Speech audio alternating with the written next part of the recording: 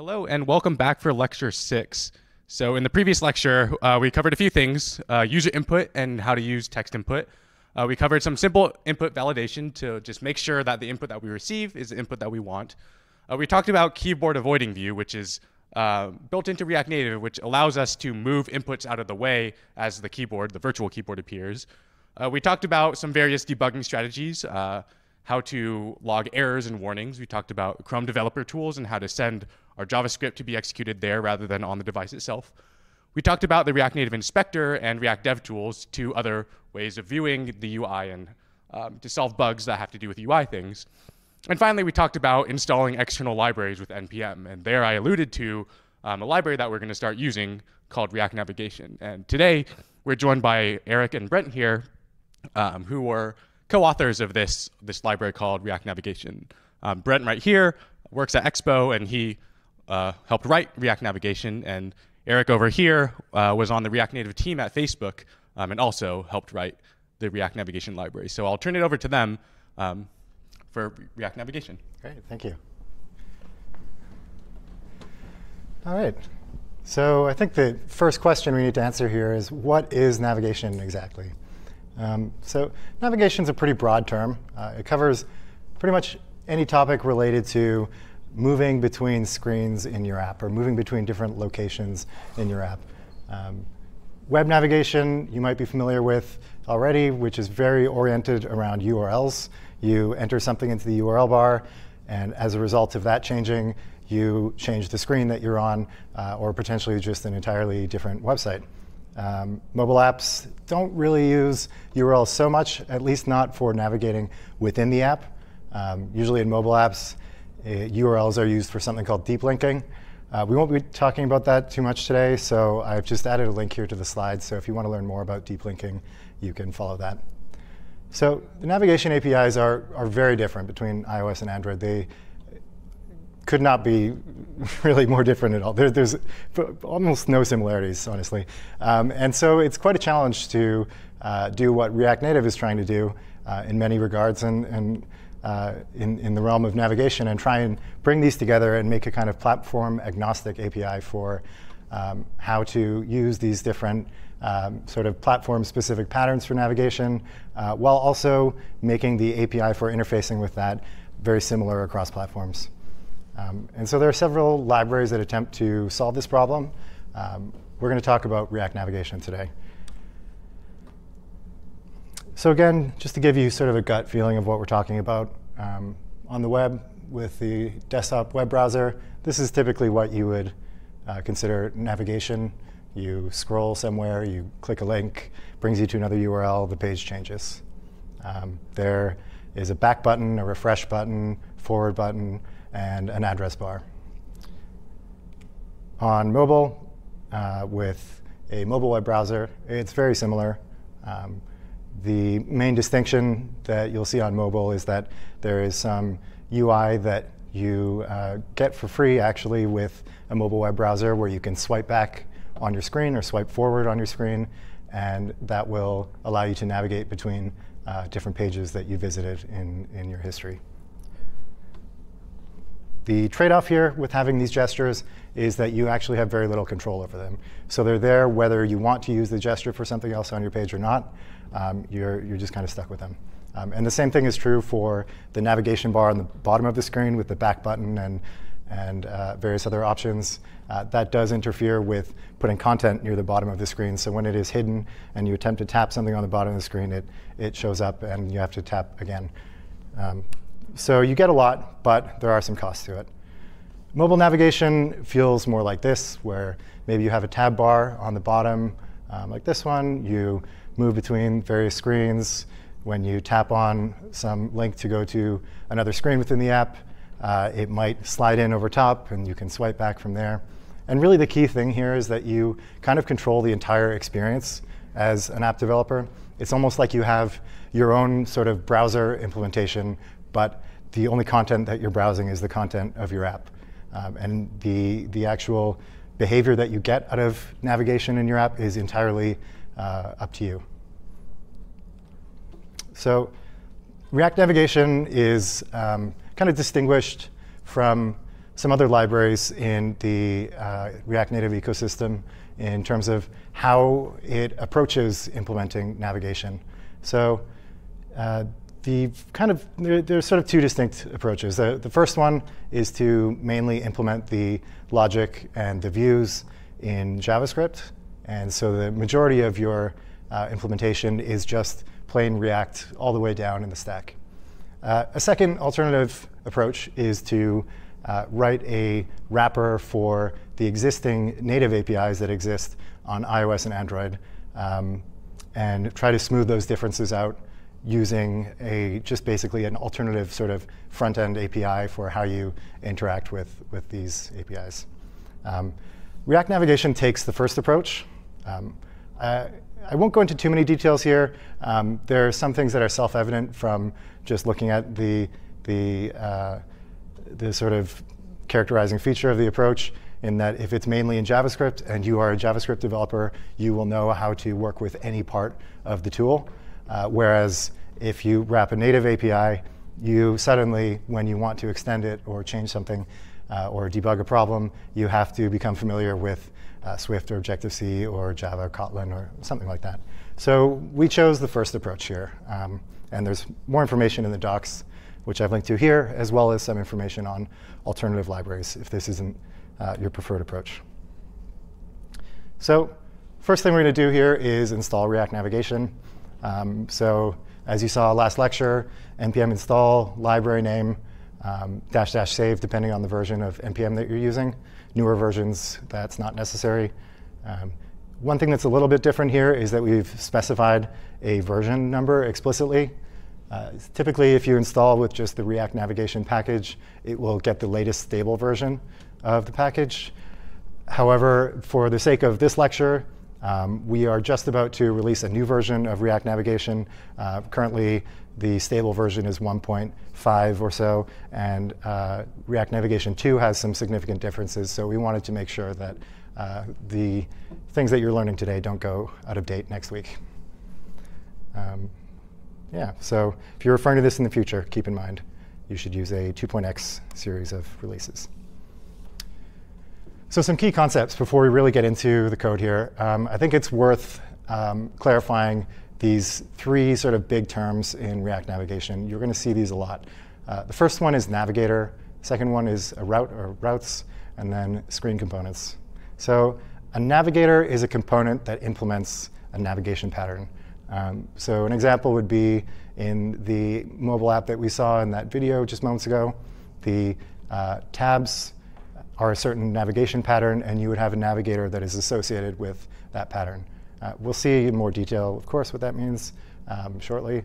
Another type is a stack navigator. So when you tap on something, and it pushes a new screen onto the stack, and so on as you add more screens. And it gives you the sort of swipe back behavior. So each navigator has one or more routes. A navigator is a parent of a route, and a route is a child of a navigator. Don't worry too much about this right now. It'll become more clear very shortly. Just want to make sure we're clear up front on exactly what these are. So each route must have a name and a screen component. So the name is usually unique across the app. That's a safe assumption to make, at least for now and the near future. When you get into some more complicated use cases, it may not be true. But you will hopefully have the intuition at that point to understand why that is the case.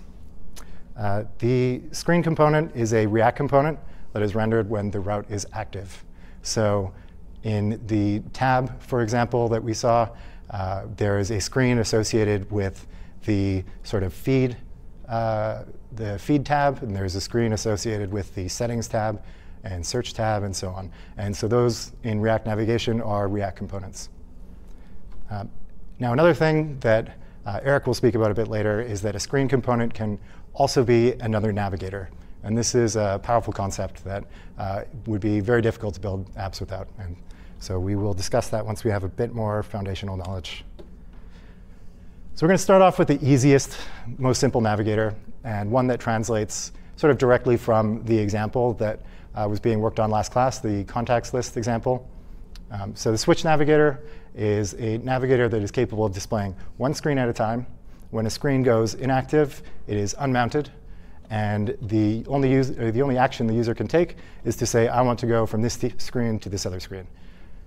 So it's very straightforward. It kind of looks like this. You have screen 1, and we have a button, let's say, go to screen 2. If I press go to screen 2, it simply does this. The other one's gone. The first one appears. Or sorry, the second one appears. Basically, as you tap on these buttons, you're just switching between the screens.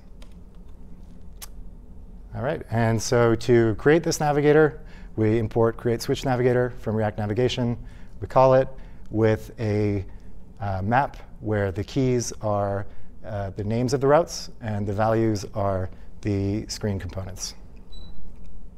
When we actually want to render it, we just take the return value of the create switch navigator function and we render it inside of our app component. Usually this is at the root of our app. And we'll see why that is, again, when we talk about composition. So this is kind of a new concept here, the idea of create switch navigator as being a function that returns a component. So I just wanted to take a moment to explain what that is exactly. So a create switch navigator is a higher order component in that it is a function that returns a React component. So a higher order component, as defined in the React documentation, is an advanced technique for reusing component logic. And so the component logic we're reusing in this case is the behavior of how a switch navigator works. And we're saying, we want you to be a switch navigator that has these screens and these route names. And the logic for how it operates, given those parameters, is built into the underlying switch navigator. This is pretty similar to the idea of higher order functions, if you've ever used those before. So if you've used something like for each or map or filter, those sorts of functions, which are functions that take functions, also functions that return functions, those are higher order functions. And the same thing applies for higher order components. So when we want to go from one screen to another screen, we simply call this.props.navigation.navigate, and we pass in the route name. So going back here to the definition, you can see the route name corresponds to the screen component. And when we call navigate, we give the route name, and it simply switches to show the component corresponding to that route name.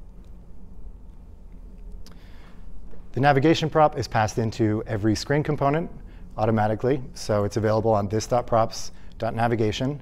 And it has a variety of useful methods available on it. We're looking at navigate here. We'll see a little bit more later about go back and set params and get param. And we won't cover some of these other more advanced ones. But again, it's worth looking in the documentation for when you want to learn some more advanced use cases. All right, so let's put this to use. Going to start our first example. So the first thing I'm going to do is I'm going to just open up a new tab while I run exp start --ios. So exp is the command line equivalent of xde, which you've been using so far. I'll make that a little bit bigger for you. Hopefully that works. And so it's essentially the same thing. And running exp start ios is just like opening a project in XDE and hitting open on device with iOS. Just open that here. While that's going on, I'm going to open up Visual Studio Code. And we're right inside of our app. Let's wait for this to start.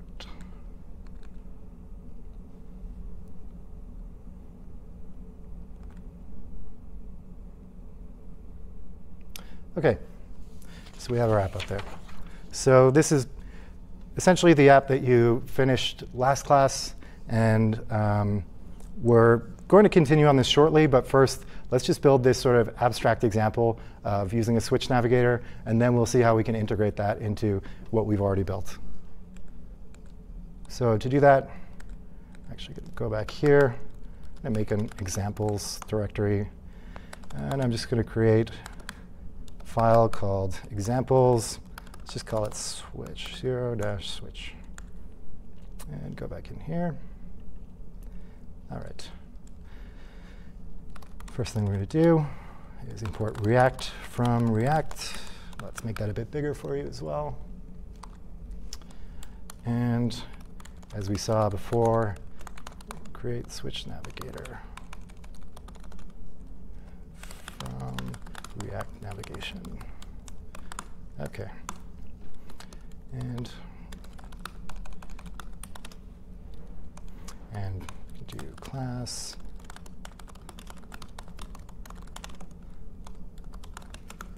OK, so we know we need to return something here.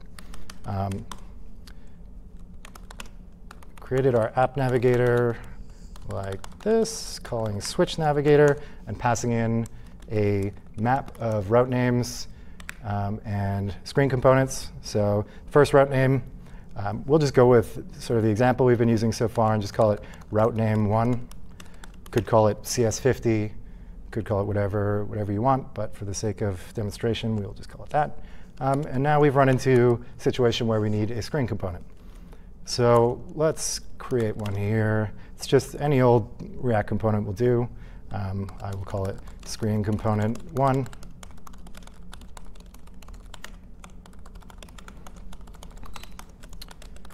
Let's import a couple of things from React Native. Let's do a button and a view, just to give some contents to this screen so we can actually do something with it.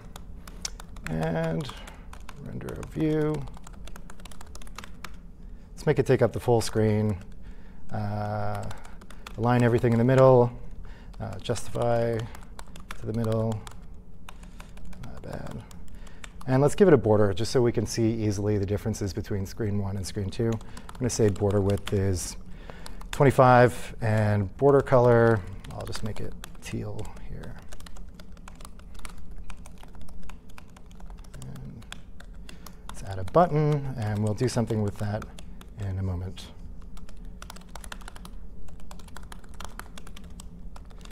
And I'll just format that. Appears we have an error somewhere. Perfect. OK.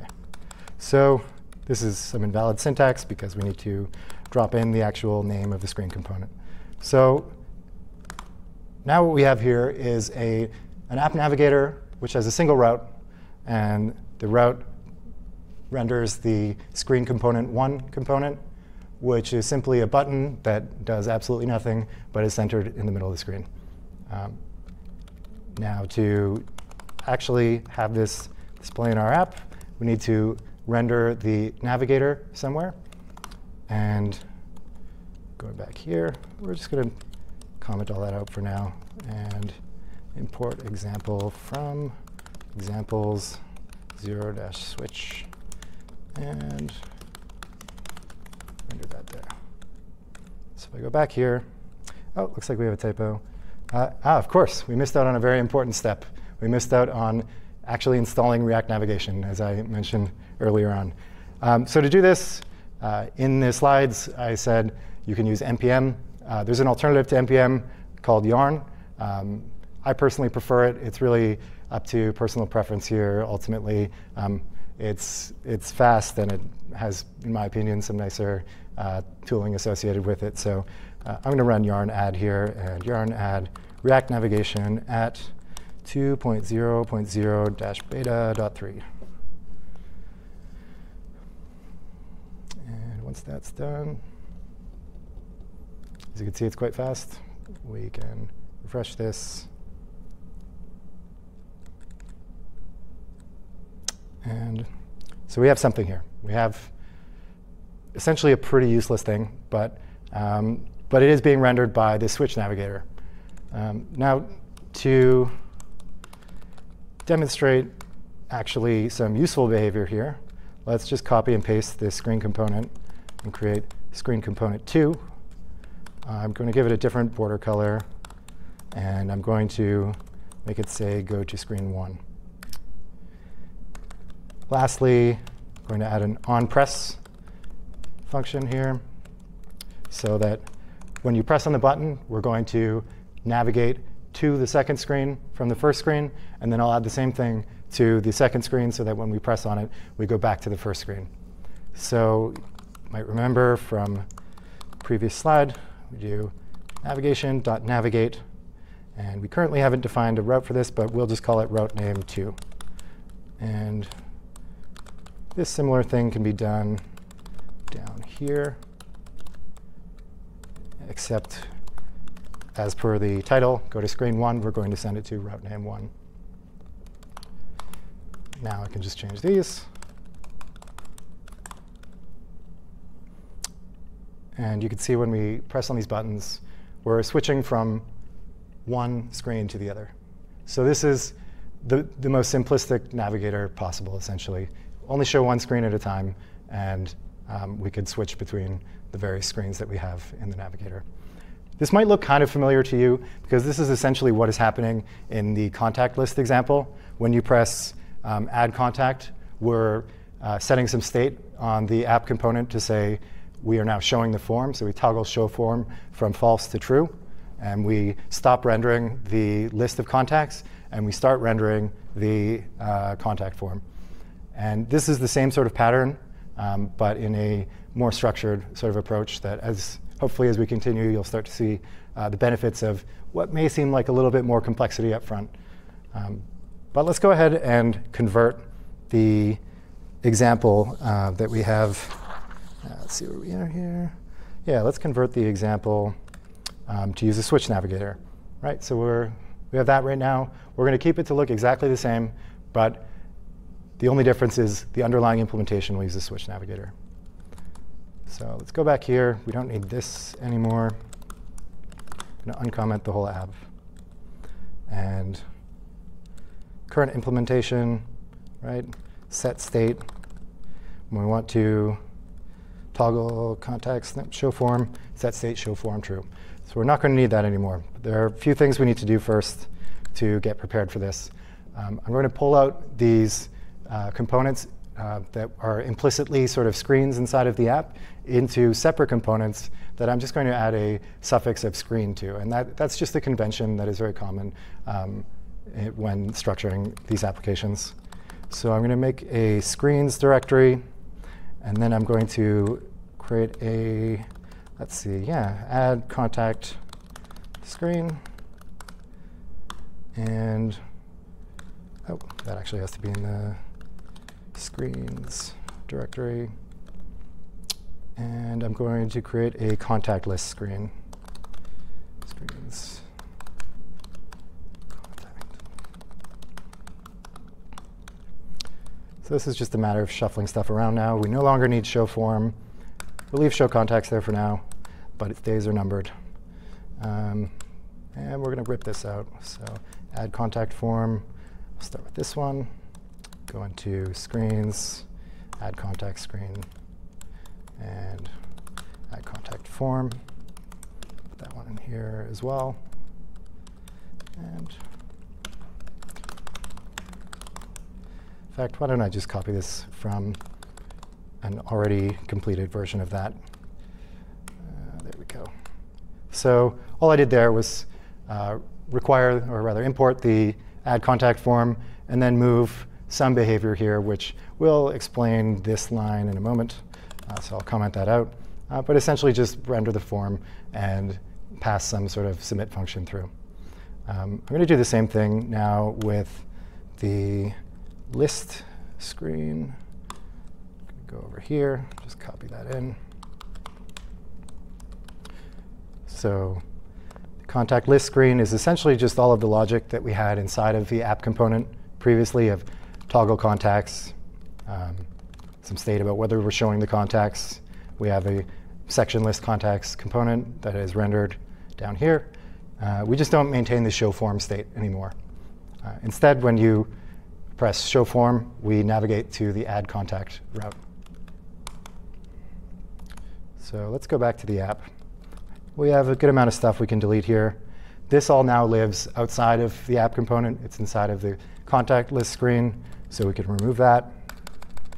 And we can remove various other things. Toggle contacts is now the other component.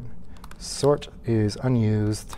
Show form is not used here.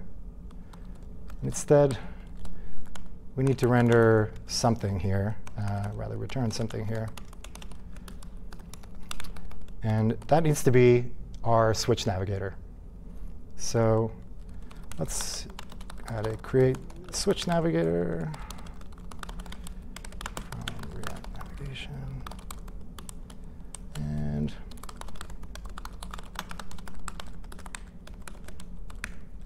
it was, let's check the name of that. It was add contact was the name of our route.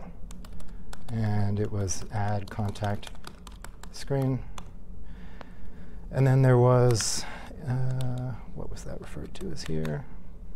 I guess we'll just call it contact list screen. And that will be, or sorry, contact list will be contact list screen. And we want the app to start off as being on the contact list screen and not on the add contact screen. So I'm just going to add this other parameter here, initial route name, and say contact list. Now if we, like that, scroll right down and render app navigator, we have a missing import. Of course, we need to import add contact screen from screens, add contact screen. And we need to import contact list screen from contact list screen. OK, that's good. So let's pop right in here. Screen props. I'm just going to render an empty view here for now, so we at least have something showing up. And the problem here is that currently, the way that it worked is when it all lived inside one component, it was very clear where our contact state lived.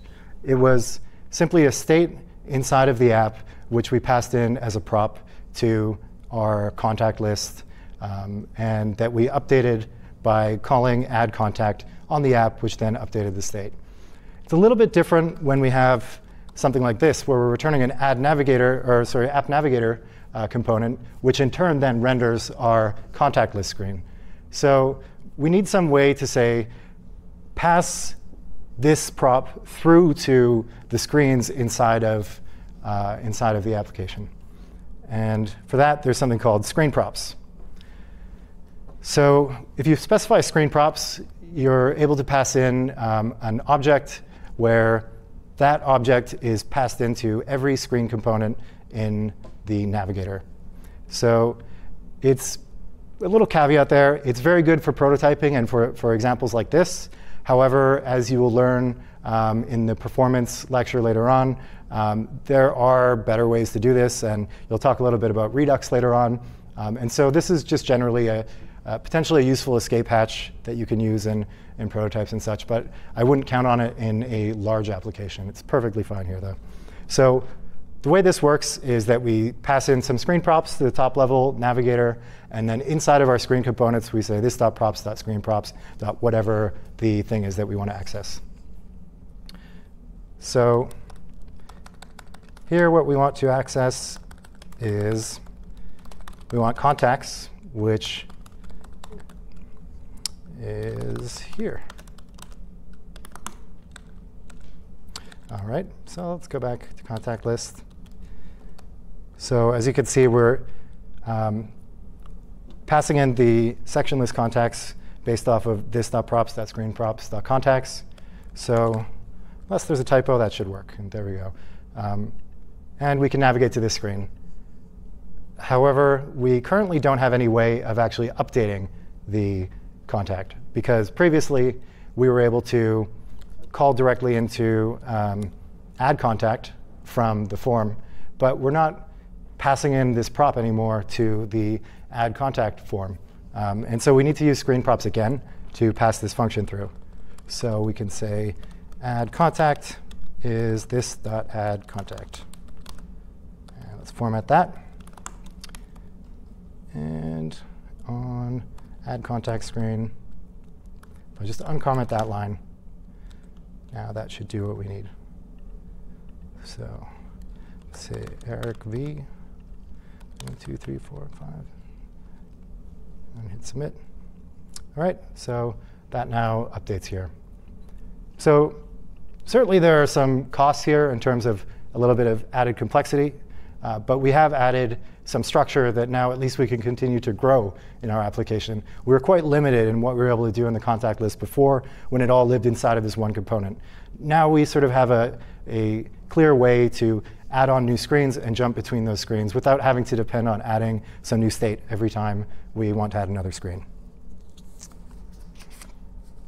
All right. Let's move on then to the next topic. The next topic is Stack Navigator. So the Switch Navigator is very primitive in what it could accomplish, switch from one screen to another. But typically, potentially the most common navigation in mobile apps, depending on the app, is to tap on some button and then have it push some screen on top. Or on Android, it kind of fades in from the bottom. And then there's some back button available to you where you press it in the header and it goes back to the other screen. And that kind of flow is extremely common. And of course, we have to provide a solution for that with React Navigation. And the way that that works is with something called Stack Navigator. So it provides the platform-specific layout, animations, and gestures that you'd expect from this kind of navigation pattern. So we get the screen sliding in from right to left. You can dismiss by swiping.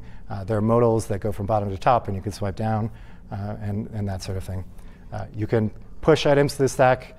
You can pop from the stack, replace the current item, et cetera. And so it's called stack, of course, because of its relationship to the stack data structure. So if you are curious about kind of conceptually how this data manipulation works, and you're not familiar with the stack data structure yet, that's just worth checking out so you get some good mental model for it. So the Stack Navigator looks something like this. You press go to 2 in this case. The 2 screen slides on. We say go to 3. Third screen slides on. If we press back, it goes back, or rather animates away, and similar for that one.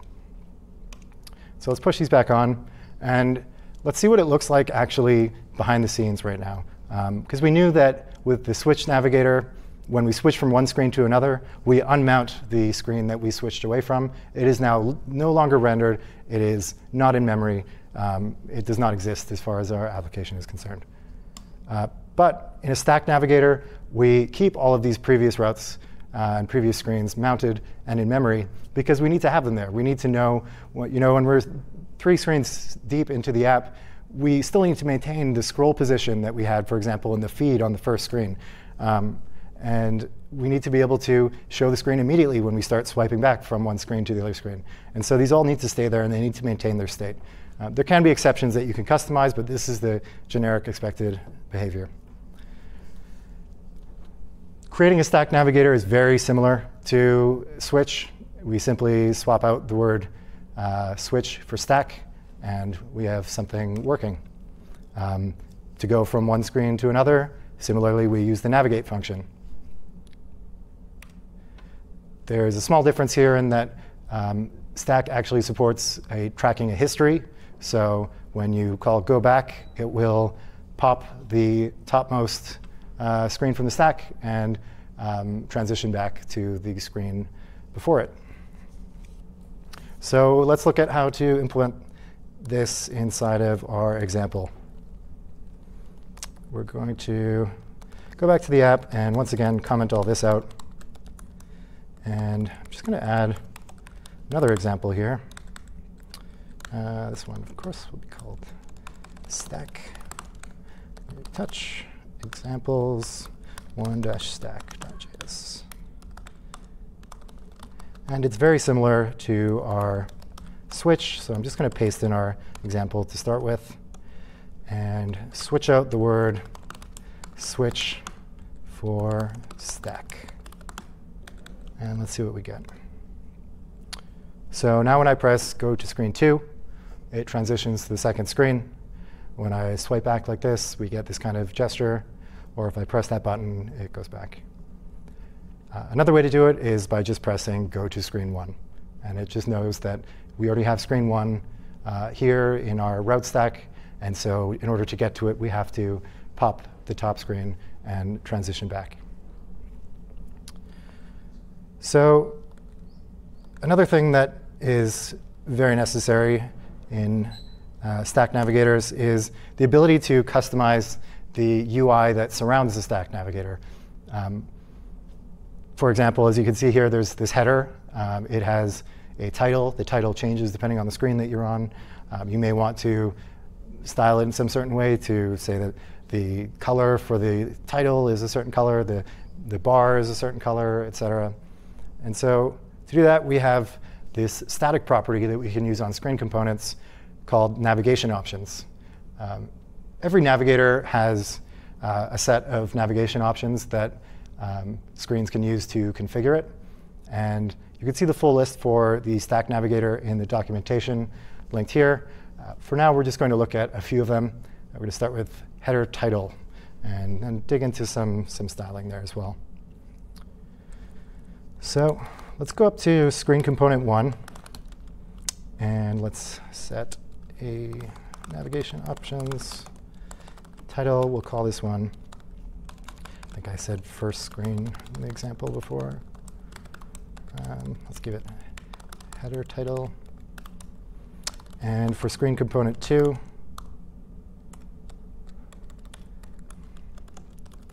I'll just say screen the second. OK, so now we see the title, first screen, and as we go to screen 2, screen the second, and it's a small device, so it has gone ahead and truncated and ellipsized the title for us in that case. And if we go back, it does that. Similarly, the back button in this case says back and not the title of the previous screen because there's no space to render the full title. So it takes care of a lot of this sort of nuanced behavior for you that users really expect from navigation on iOS and on Android. Let's style it a bit. Let's say the tint color here, we'll just make it match the border. So if I set the tint color, what that impacts is the button colors. So if I had a back button on the screen, it would become teal.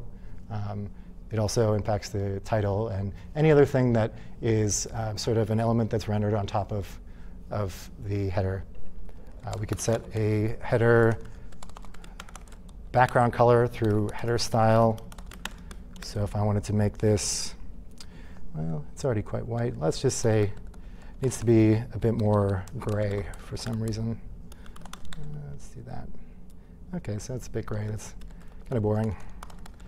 We can make it green. It's not so legible, but you get the idea. So let's get rid of that. All right. Let's continue on then. And pop right back in. Another thing that's really important with stack navigators is the ability to pass parameters between routes. Typically, when you render a component in React, you would pass in some data through props. But as we've seen already with rendering the navigator at the root of the app, we have to use some other kind of construct because the navigator itself handles rendering the components for us. And so because we don't have the capacity here to even, say, pass in some screen props to this next screen, there's this concept of passing parameters to different routes. This is very similar, if you've used the web before, to the idea of like query parameters on a route. So you can add a question mark to the end of a URL and say this value is this and this is that. It's the same sort of idea. And so there are several approaches for how you can manage passing parameters in. Excuse me. The first one is to pass in a second argument to the navigate function, which is an object where the key is the name of the param and the value is the value of the param. You can also update the params for a given route by calling setParams, and same sort of syntax for that. And when you actually want to read the param, you call getParam and pass in the name of it. And optionally, you can pass in a default value. So if it isn't provided, you fall back to some other value. So we'll take a look at what this looks like here. There we go.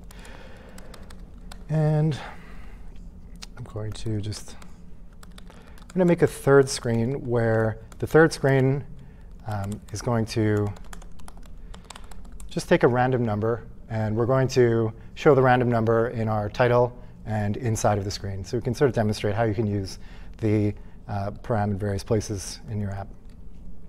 So this one, I'm just going to mark this as to do, because we haven't quite seen how to do that yet.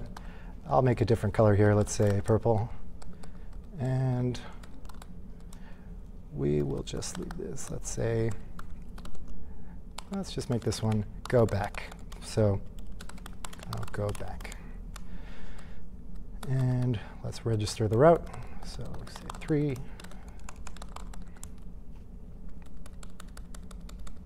OK, so we have screen component 3. It has a title to do, and it doesn't do too much inside of it. Now we're going to look at the screen component 2, and we're going to change it to pass in let's say number is random number.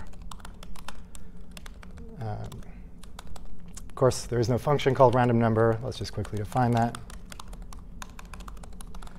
And that can just be, so that's a random number between 1 and 10. Random number. So now we've made it so on, sorry, let's change this one actually. So it's, so the second screen goes to screen 3 instead of 1. And we navigate to the third screen, and we pass in a param called number. So when we want to actually use this param now, we will add a text element here and say this.props.navigation.getParam number. And let's make it stand out a bit and give it font size, big font size. And lastly, we know we have to import this component.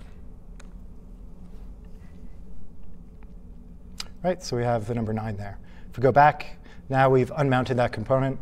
And so if we go back again as well, oh, it happened to be 9 this time. Also, there we go, 2. And so we're passing in random numbers every time we go to that screen. We can also change this so we can add another button that says set params. And we'll say we're setting the number to another random number. This one will say new number. And if we go to screen 2 and 3, see 3, now we can update that param while we're here.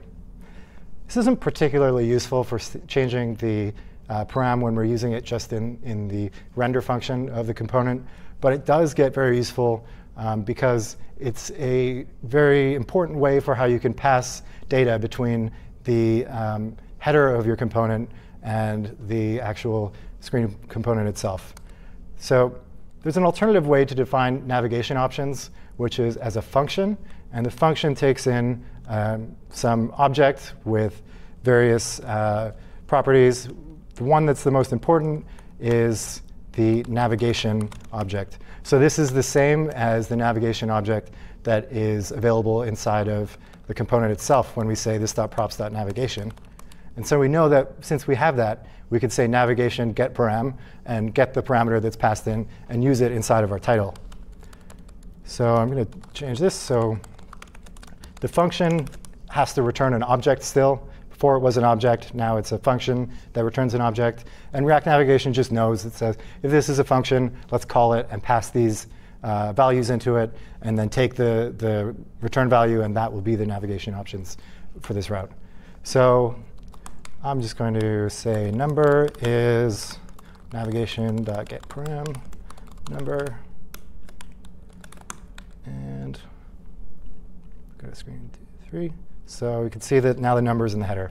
You can imagine this is useful in many cases. For example, you navigate to a profile screen, and you might want to have the name of the user whose screen you are, or profile you're visiting up in the header. There are really numerous use cases for why you might want to apply this. All right, so I think we're in a pretty good spot there with params. Why don't we go ahead and add a button to the header as well?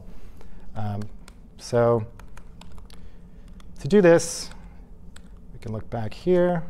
see that there's these two navigation options called header left and header right. So let's go up there, and I don't know, we can add it to screen 2. Let's add so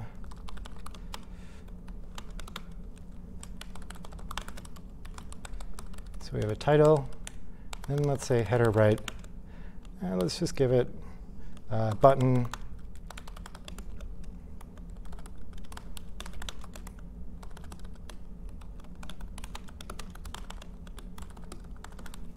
So on the second screen now, we have a button in the top right that says press me, and when we press it, it just says pressed. But we also have access to the navigation object. So if we want to, we could make this say .navigate, or rather, sorry, not this .props, just navigation.navigate, route name 3, and let's pass in a not so random number. Let's pass in 11, which is impossible to get otherwise. Right, and now we have 11 there. And so you can use this to essentially do anything you can do inside of your render function. It's just that the header is a separate component from the contents that are rendered inside of the actual screen itself. And so to be able to manipulate those contents, you need to use the navigation options to specify what the behavior should be, and also to add components to the various positions in the header, such as the right or left, which I didn't include here. By default, it's the back button. And header title, we've specified as a string, but that can also be a component. If we wanted to use an image component as the title, we could just swap out the string there for an image. We could swap it out for a button as well.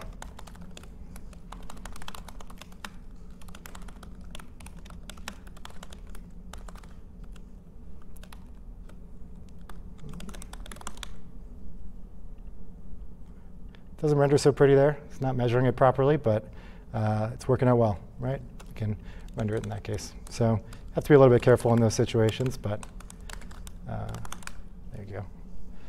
Great. Let's see where we are now. All right, let's take a few-minute break, and we'll continue after the break with integrating the Stack Navigator into the contact list example, and then with some other pretty fun stuff around tabs and composing navigators together. We'll end up with hopefully we'll get to the point where we have a switch with a stack inside of it, or rather a switch with a tab inside of it with stacks inside of the tab. So some exciting stuff. Thanks. All right, welcome back. And thank you, Brent, for introducing everybody to React Navigation, covering the Switch Navigator, and teaching a little bit about the Stack Navigator. And now I'd like to go dive into the code, straight into the examples, and we're going to take a look at how we can put the Stack Navigator to good use. And hopefully our example app is going to start to feel a little bit more like an app as we continue hacking on it. So here's where we were left with. We've got our app.js, and we've added a couple of screens. We've got our app navigator, which is a switch navigator. And as you can see, we can switch to add contact, and it just kind of instantly switches over to the form. But what we'd really like is we'd like more of a nice, more traditional transition where it kind of pushes in from the side. So we can use the Stack Navigator for that. And the API for the Stack Navigator, as you've already seen, is really similar to the Switch Navigator. So we can actually start by just swapping out the creators for these navigators.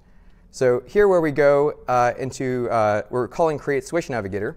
It's our higher order component that sort of sets up our top level navigator that we're going to render inside of our app right here. But instead of calling that, we're going to just call create Stack Navigator instead. So I'm actually just going to kind of rename it right here. And let's see what it looks like inside of our app. You can see the header appears. And when we tap Add Contact, it pushes a screen. And it pushes this form screen that we've got. Now, it still is not looking super great. We're going to want to sort of have some things in the header here.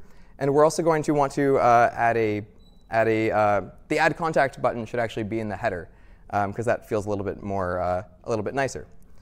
So first, let's go ahead and jump into our contact list screen and our add contact screen and set up the header. So our contact list screen, right here, it doesn't have any navigation options set on it, but we can go ahead and set up some static navigation options. And we're going to go ahead and just put on a normal header, which is be a header title of contacts.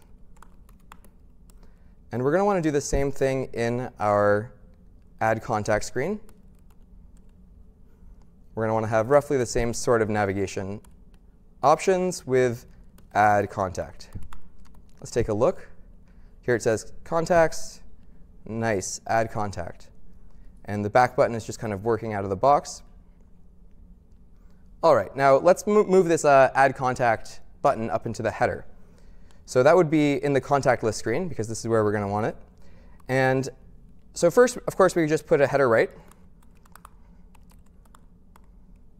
And this is one of the sort of special navigation options that, that you can put inside of a stack. And you can see this link for more details about what else you can have there. But our header right, in this case, let's just put a button, which we're going to want to import from React Native. Oh, we already are, actually. So add. And let's just have an empty onPress handler right now.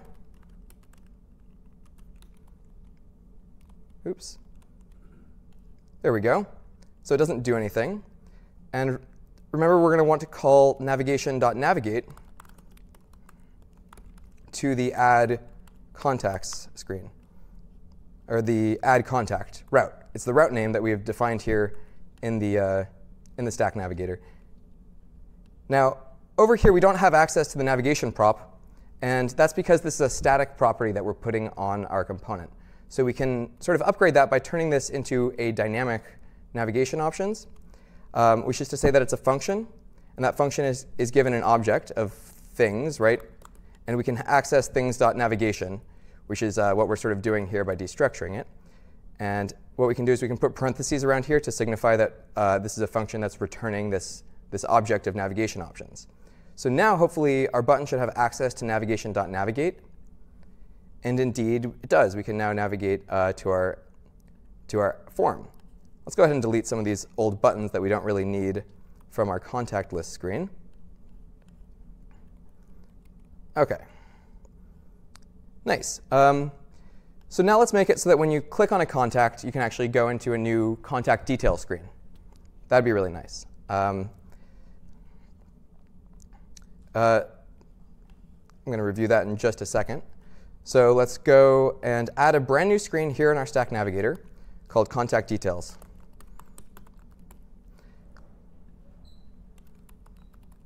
And we're going to want to import this screen. We haven't made it yet, but we'll import it from the screens place, from the screens folder.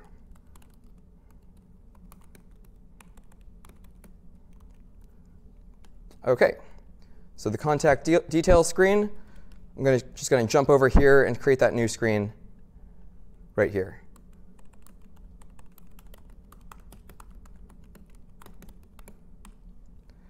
And I'm going to want to do a little bit of copy paste just so that we can kind of get up and running a little faster here. But this is nothing that you haven't seen before. All it's going to be is a kind of empty screen. OK, let's take a look. Well, we actually aren't linking to our contact details screen, even though we've registered the route in the navigator. So let's go ahead and do that. And to do that, you can see here is the row component is where we're actually rendering the contact row. But here we don't have access to this .props.navigation. But we do have it up here in the contact details screen. Oh, sorry, the contact list screen, where we're rendering the section list contacts. So here we're sort of providing all of the contacts that we are getting in through our screen props. And what we can do here is we can add a new handler for when a contact gets pressed. So let's say on select contact, we're going to want to do something. And probably going to want to do something with this .props.navigation. But first, we need to implement this onSelect contact prop inside of section list contacts. So I'm just going to open that on up. The section list is using render item to render each row. And this row renderer here is being declared outside of our functional component, section list contacts. So we're going to want to access the props that are being passed into section list contacts. So in this case, what we can do is we're actually going to take this render item, and we're going to bring it inside of our component. So this way, we can define it based on the props. So what we're going to want to do is we're going to want to pass our new prop, what was it called? OnSelectContact, to the row. So props.onSelectContact. OK. So we're rendering the row with the contact item. We've provided the handler. Now, the row itself isn't currently touchable. This isn't a button or anything. And we can make it sort of touchable by replacing this view with a touchable component. So I'm just going to use touchable opacity. It's kind of the easiest to use. And this basically means that you can press this thing, even though it's still basically a view. So when the press happens, what we're going to want to do is we're going to want to call this.props.onSelectContact. But we need to specify which contact is being rendered, or which is being selected and pressed.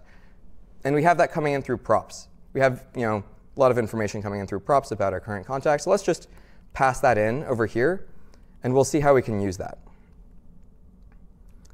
OK, so finally here, we expect that we're going to have a contact coming in through here.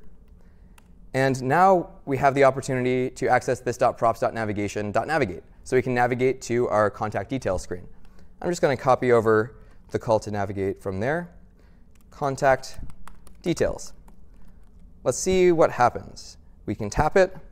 Oops, we haven't defined the prop all the way down. And I think that's probably inside of row.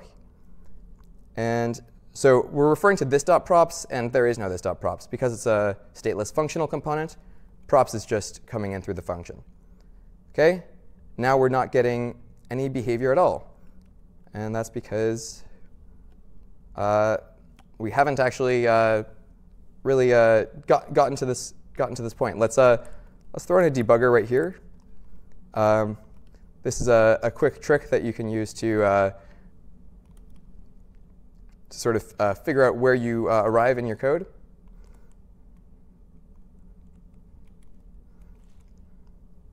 When we tap our contact, we're not reaching our debugger. Otherwise, I expect we would have gotten here in Chrome.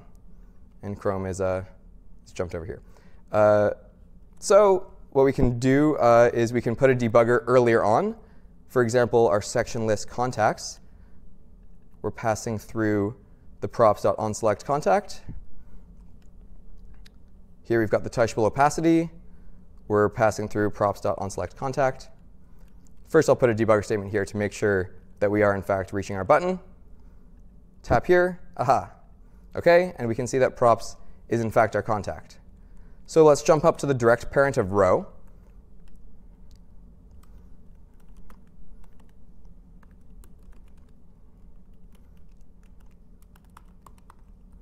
And I'm just going to wrap a little shim here, throw the debugger in.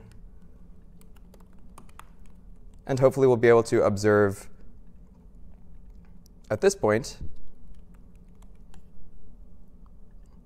whether or not we're reaching here. So we're still running the old code because we were stopped in the row. We did reach OnSelectContact of our list. So here, section list contacts, when we're rendering it, I definitely do expect it to be reaching this the debugger of our contacts list screen. OnSelectContact, section list contacts. I'm going to double check that we're getting it from the right place here.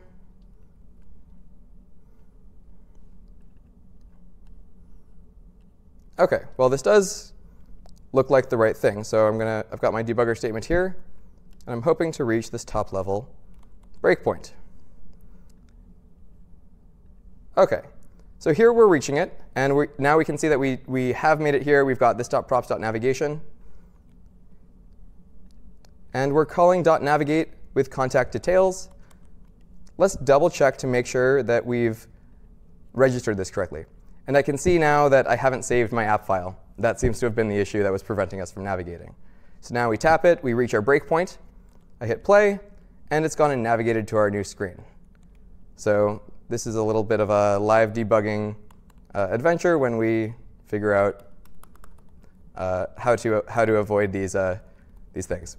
Step 1 is to save your files. OK. So we're navigating to our contact screen.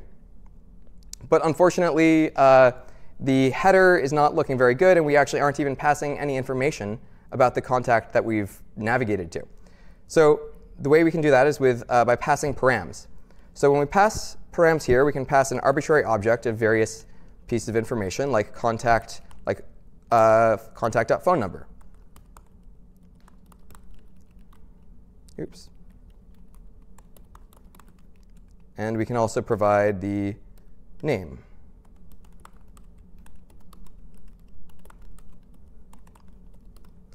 And then inside of our contact details screen, we can get the param by calling this .props.navigation.getParam.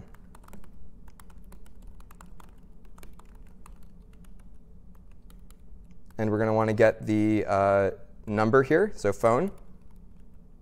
Or do I call it number? Let's call it phone.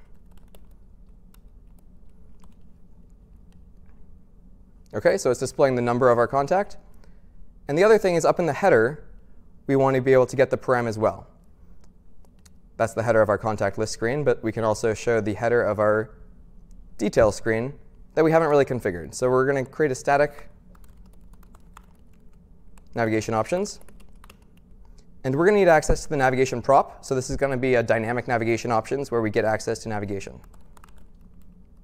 And we're going to want to return an object of options, including header right. Or sorry, in this case, it's just the header title, which we're going to want to grab from navigation.getParam name. So we tap here, and we're able to see our contact. Now, we also have this button that says go to random contact. And the idea here is you might want to be able to link to other contacts, maybe to see the contact's sister or parents. So in this case, what we can do is we can implement our go to random method. Should be pretty straightforward. Now, go to random, the first thing we're going to need to do is actually get access to a random contact. Now, we have our contacts coming in through this.props.screenProps.contacts. So I'm going to go ahead and grab a little bit of logic that we're going to use to find a random contact. You don't have to look at this too closely because it's kind of ugly code, actually. So we're just going to grab the contacts from this.props.screenProps.contacts. And the phone is going to be coming from the param. As you can see what we do up here. I'm just going to copy that right here. Except here we're accessing navigation. OK. So this.props.navigation.getParam for the phone number. And then what we can do here is we're going to have access to random contact. I'm just going to put a debugger statement here, just so that we can see what happens when we get to this point. Hit go to random contact, and hopefully we get stopped in the debugger. No contacts. That's right. So it's a little bit confusing because we're actually stalling in this while loop right now. That's why I was saying this code is kind of bad. So we have this contact screen, or this contacts file, which generates our content. In this case, we're only getting one contact. So when we try to get another random one, it's not going so smoothly. OK, now we've got multiple contacts.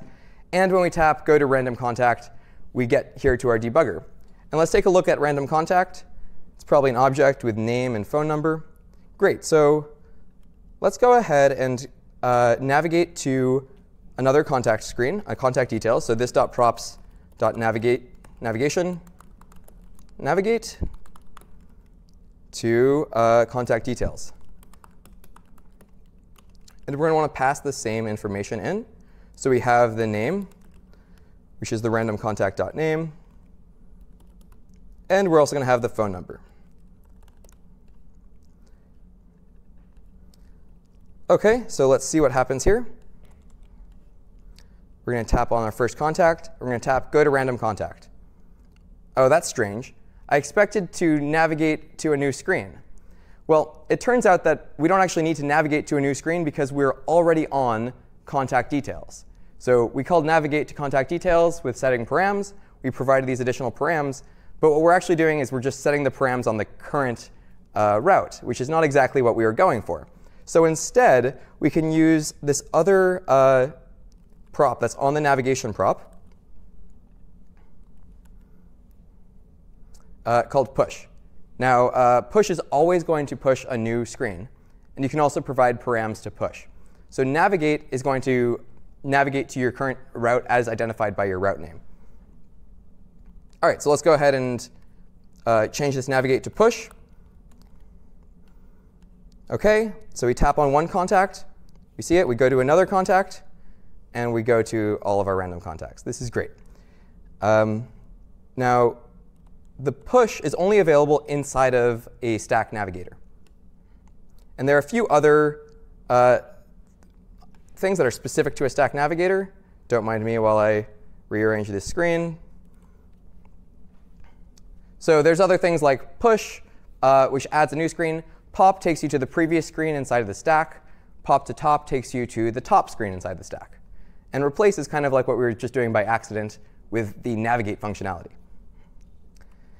Now, let's talk about composing navigators. This is a pretty powerful technique that allows you to put one whole navigator visually inside of another. Now, this is you'll get a better intuition for this as we move forward about when you want to be putting a navigator inside of another.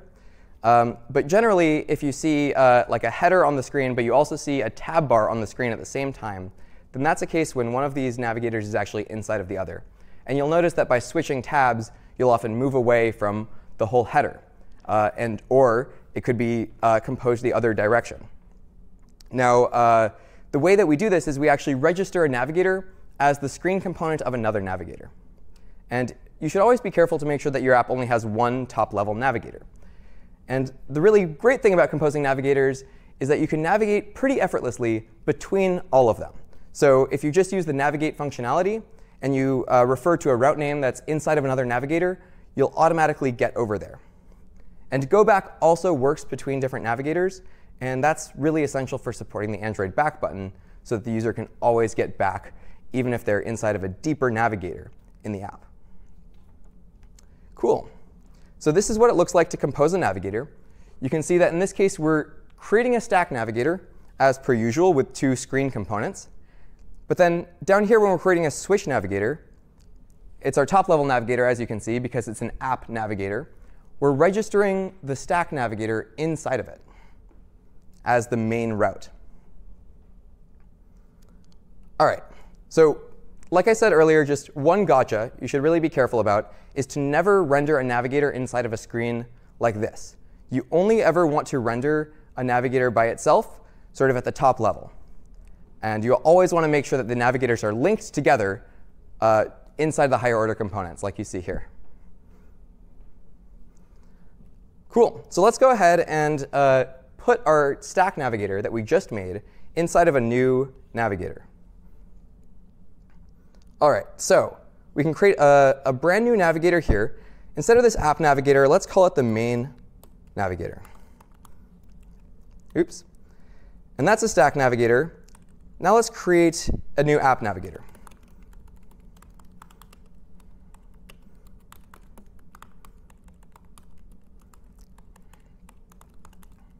And the reason we're going to create these navigators inside of each other is because sometimes you might not even want to see the stack at all. Here we've got a stack navigator, but how about let's create an example where you want to log into the app before you even see the main stack.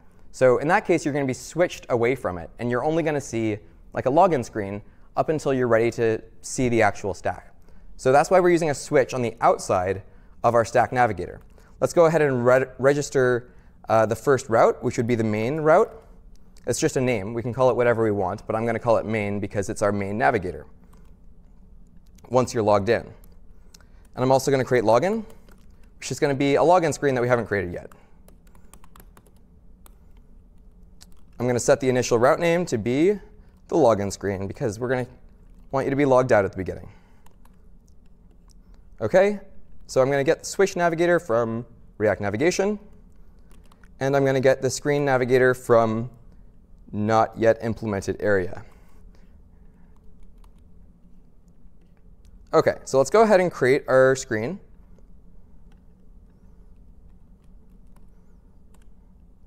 And I'm going to copy and paste a super simple login screen.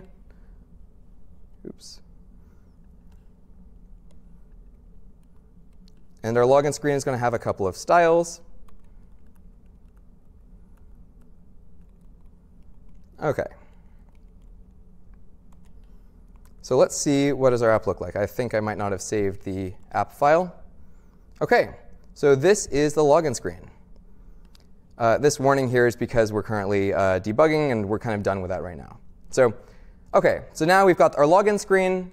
We have that because the app navigator that we're rendering down here inside of the app, it is just a switch navigator, and the initial route is login. So all we see is the login screen. When we press to log in, well, we haven't actually implemented the login functionality. So let's pretend that we have a bunch of login logic right here.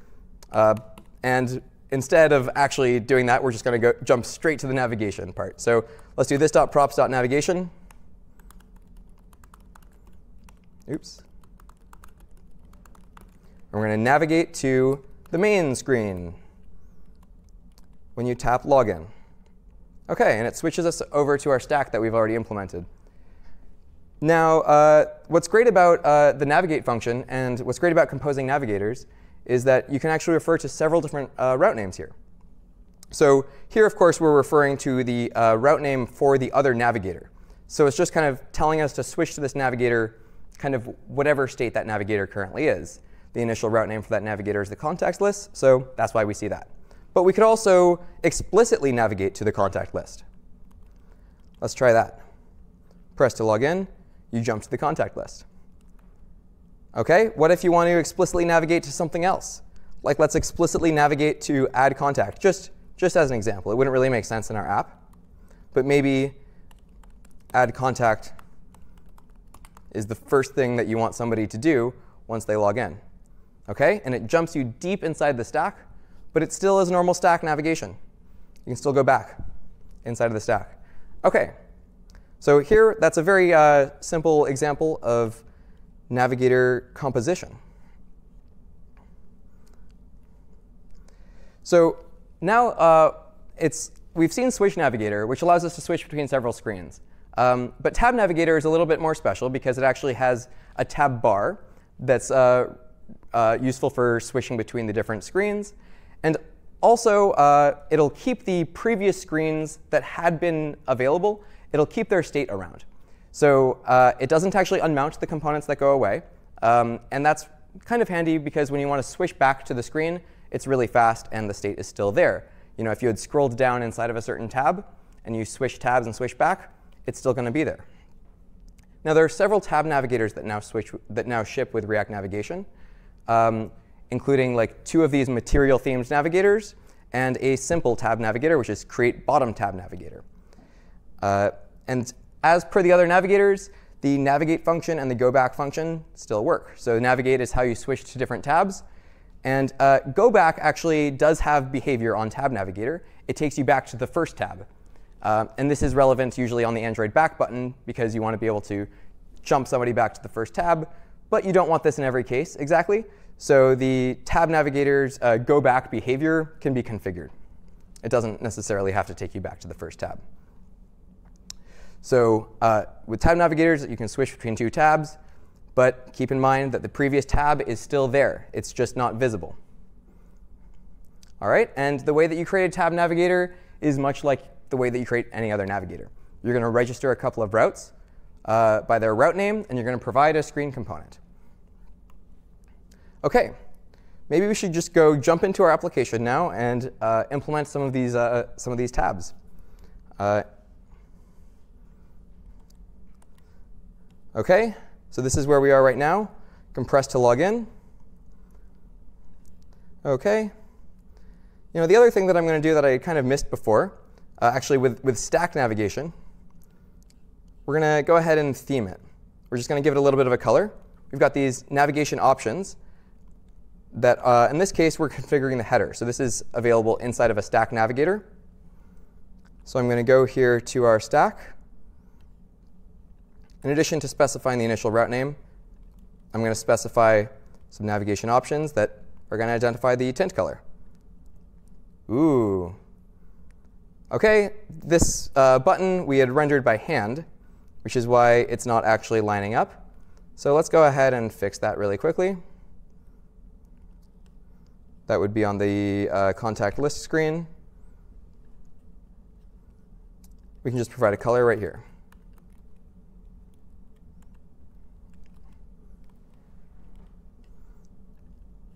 OK, the other thing is, of course, our login screen was deep linking here. Let's just make it go to the main navigator.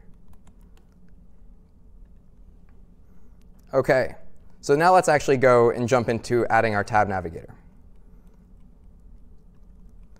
So I'm going to go into our app.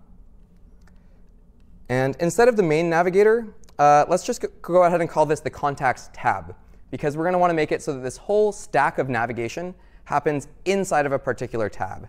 And you'll notice that it's a pretty common pattern, especially on iOS apps. So let's call this the contacts tab. And we're going to want to create a new navigator for the, what do we call it, the main navigator. So that can be our tabs. So the main navigator is create tab navigator. And we're going to want to set up a couple of routes here, including, of course, the contacts tab. And let's create a new tab, and that's going to be under contacts. Let's create a new tab for a different area of your application that really has nothing to do with the contacts. I think a pretty simple example that's somewhat common is like a settings tab, where you can go and change some other configuration about the app. Settings screen.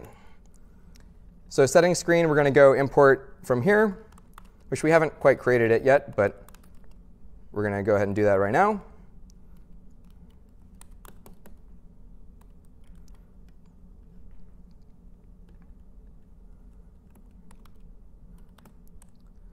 And the settings screen, I'm going to do a little bit of copy paste once again. And all we're going to be doing is just saying, this is a settings screen. It doesn't even need a navigation link or anything right now, because the tabs will be visible. So I haven't saved the app. Oh, I need to import create tab navigator from React Navigation.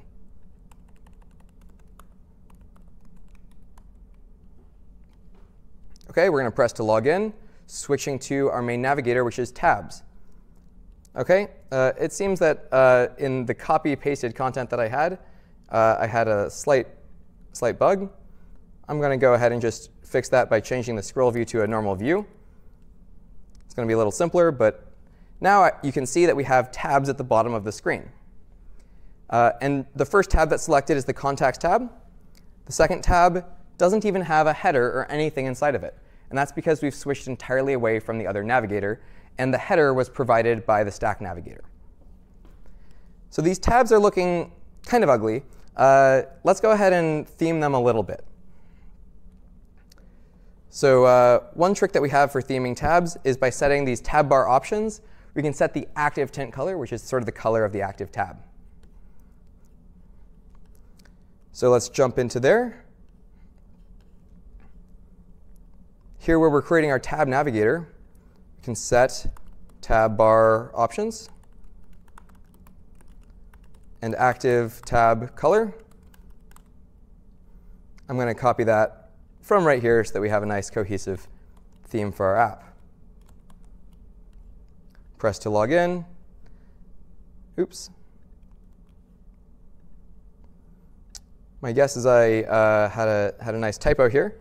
So let me go ahead and find my, I see. I said it's active tint color and not active tab color. OK. So now our tint color matches.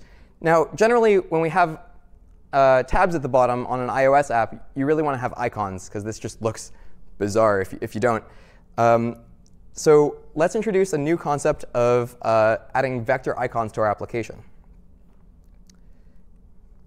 Now, this is sort of how you can specify the tab bar icon.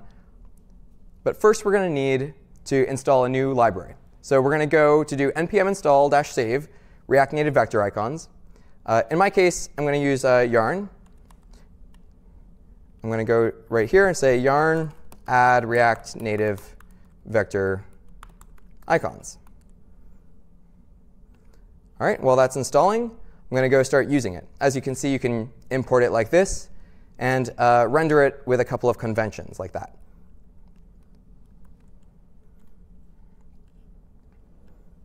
So I'm going to grab my snippet here. So here you can see that we're manually applying navigation options onto the main stack. Or rather, instead of the main stack, in this case, we've called it the Contacts tab. So we're going to set the options for the Contacts tab. And here we are using a pretty fun trick where we've got a string template. And the tab bar icon is a pretty special navigation option that is defined as a function. And it's told both what the tint color is and whether or not the tab is currently focused. And the reason we need to know whether or not the tab is focused is because generally we're going to render a different style of icon. So we're going to render the iOS contacts icon when it's not focused. So if it's focused, we're going to just render iOS contacts. And if it's not focused, then we're going to render iOS contacts outline. So that's what this trick is doing inside of this. We've got a ternary inside of our string template. So let's see if that works. I need to import ionicons from React Native Vector Icons.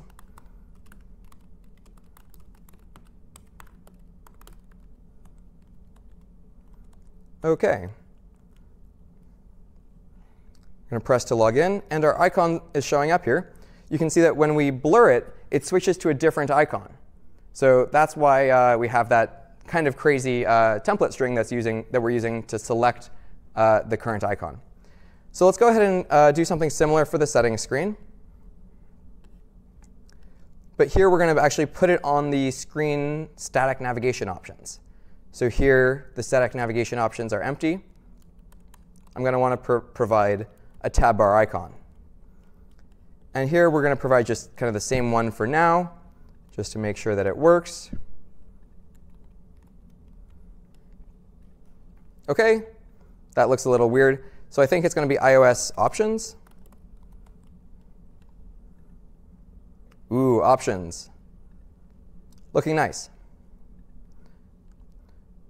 Great. So here, just to do a quick recap of all the navigation features that we've added to the app in a relatively short period of time, I'm just going to open up the app file. And we're going to start at the bottom, where we're rendering our app navigator. Now, our app navigator can be given access to screen props, which are various properties that are going to be available on every single screen. Of course, in larger applications, you might not want to use screen props because it'll cause every screen to re-render when any of these screen props changes. So you might want to use a different technique to deal with that. But here you can see we're just rendering our app navigator. Our app navigator is a higher order function, is the result of a higher order function call. It's a higher order component. It's that we're creating a switch navigator. And that's why at the very beginning, it covers up the whole screen, because it's our top level navigator that's switching away from the stack, or away from the tab navigator.